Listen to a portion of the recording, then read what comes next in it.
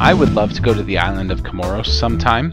It seems like it would be a really neat place to visit, but I am not sure if I would be welcomed there. I would assume so, but I don't know. Might be interesting to learn more about.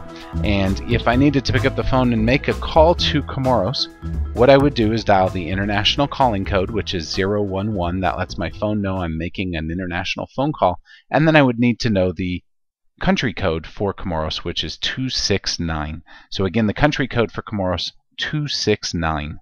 But I wouldn't really recommend calling direct. Your phone company will charge you a lot of money. If you want to call a phone number, I really recommend using Skype. We detail how to make free and low-cost calls using Skype in other videos.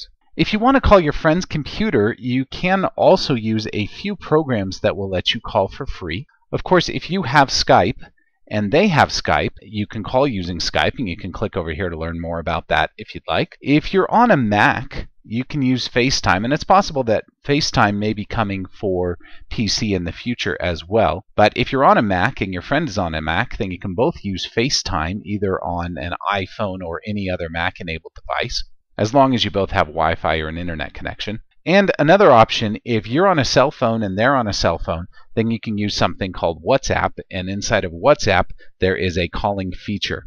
Now you can click on any of these that we've detailed here, and you'll be able to go to a video that we've made about each of these so that you can learn more about how to use any of these apps for free calling.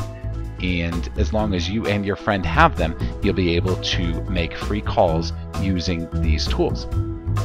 If you liked this video, please be sure to give it a thumbs up below. Be sure to subscribe, as we have more helpful videos almost every single day. If you have any questions that we can answer for you, please be sure to come and visit us at showmehowtodothis.com.